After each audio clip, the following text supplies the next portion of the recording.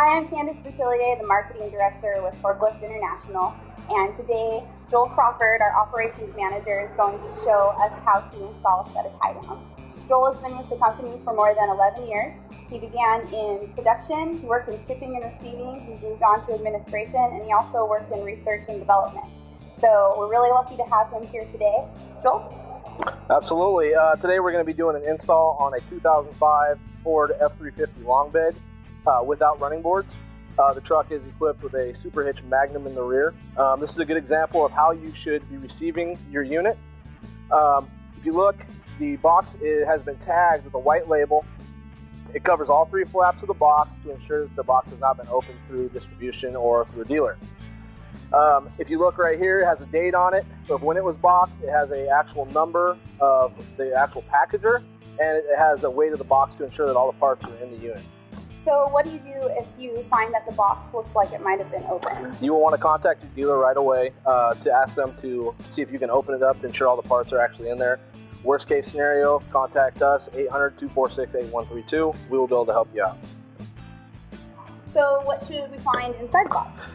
Inside the box, you will have both driver and passenger receivers, 2 inserts, all your bolts, instructions on how to install the unit, and so forth. All right, so what's inside the box? Well, after you have determined that the box is okay, you can cut her open.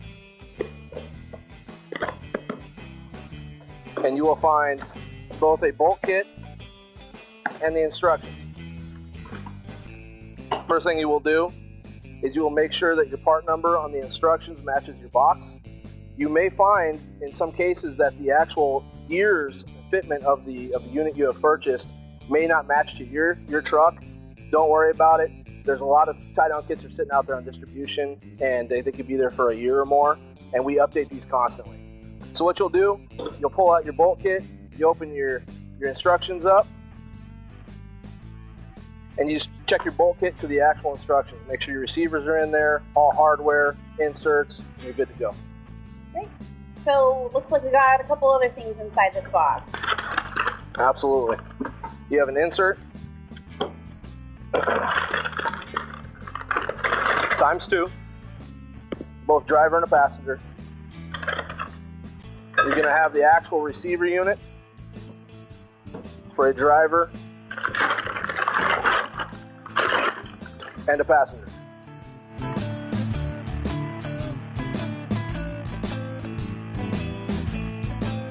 So is it necessary to drill while installing tie-downs?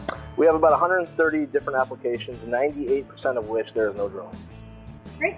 So what's the first step in the install? The first step, we were on the passenger side of this truck, the 2005 F350 long bed. I would first locate your cab mount, your rear cab mount, which is this unit right here. Directly behind that, your bed will start. This is your bed head cross member. This is where our front unit's installed to the frame. You will, in this specific unit, you will grab your hook bolt with a 4-inch grade 8 bolt.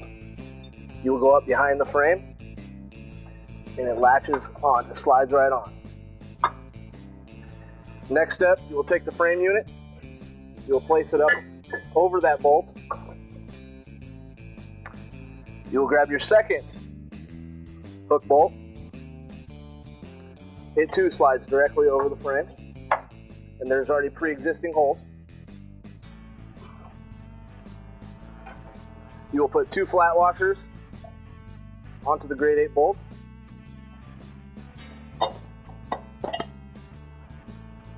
One lock washer, 1/2-inch lock washer.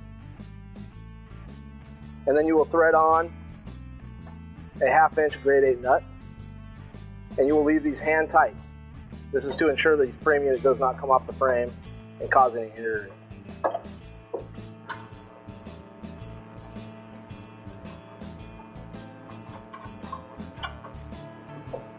Now the tie down can be let go, it will not come off the frame. Your last step for the specific unit, you will thread a 1/2x2 with 2 1/2-inch flat washers, a 1x2 plate washer on the inside, a 1/2-inch lock washer, and a 1/2-inch nut. Just snug everything down. Like I said, you want to do hand tight on all the hardware so that you can still move the tie down around if need be.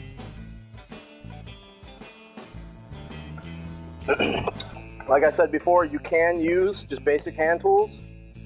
I'm going to be using an impact set to a specific torque rating,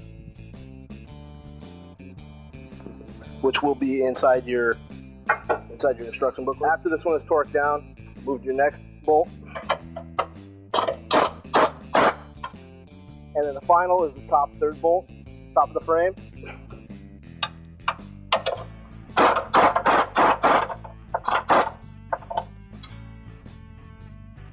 And she is snug down.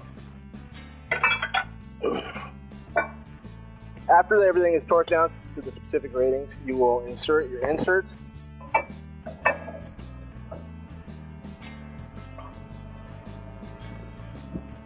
Depending how far your turnbuckles come down, you have two separate locations to pin, your first and your second. I'm going to go ahead and just put it into the first.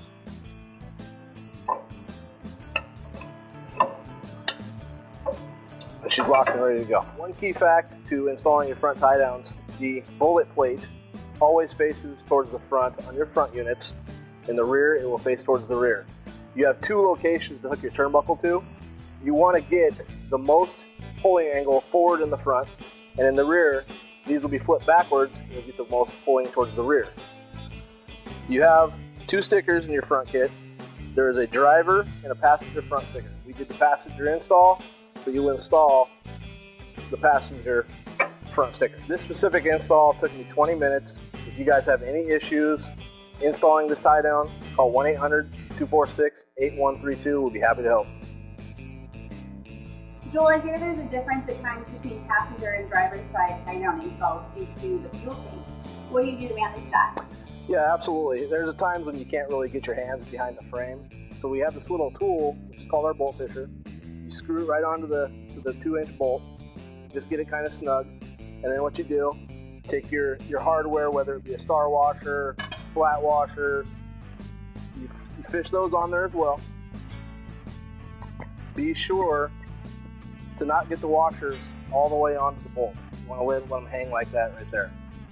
Next thing you're going to do is you're going to take the bolt fisher end that does not have the spring or the bolt, and you fish it into the frame. You will pull it up.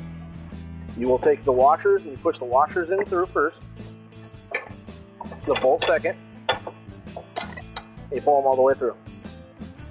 When you are doing your install, be sure to leave the bolt fisher hanging so that the bolt does not fall back into your frame. Very, very important. Just let it hang there. And that's so it. We're going to do an install of a rear tie down. What is the first step? This is a typical install for a rear tie down with an open-ended cross tube. In this case, this is a super hitch magnum. I have already removed the rib neck bolt from this hole. I will then grab my rear tie down, slide it into the cross tube. The hole will line up. I reinsert the rib neck bolt, lock washer on the rear,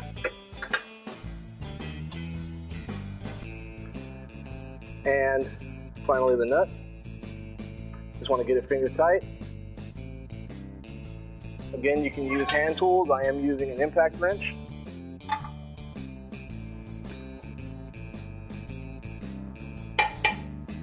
And an open-ended wrench on the back.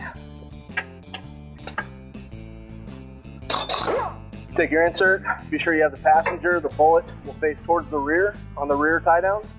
Slide it in. I'm going to go to hole number 2. Snap her pin all the way through. Lock her down. And finally, your sticker. It says passenger rear on the sticker itself. And that's the install. So now that we've finished up our tie down install, where can I get a set of tie downs? We have over 2,500 dealers, both US, Canada, Japan, Europe, Australia. They should be able to get it to you overnight. A lot of dealers will not stock them because they're very vehicle specific. But like I said, you can get them overnight. Great. And how do you care for your tie downs? We have a nifty little kit called our finishing kit. Both, you'll see in the rear of the tie down, it's a straight tube. You will insert in the back of the tie down the piece of foam. The front will end with the cap. This will keep mud, debris, everything out of the interior of the actual receiver. If you cannot get to the rear of the tie down because it is installed, you can take the foam and actually insert it to the front of the tie down and push it through with an extension towards the rear. The tie-down finishing kit is actually one of our new products, and you'll learn about our new products in the back of our instruction manual. You will also find the warranty registration card in the back. You can go to torklift.com/warranty to register for your lifetime warranty. You can call us, you can email us at warranty@torklift.com, and you can fax it to us, and all of that information is right here. Remember, if you have any issues whatsoever with an install, you can call 1-800-246-8132. We always have live technical support. You can also visit torklift.com, full dealer locator, as well as all of our app guides. Thank you very much.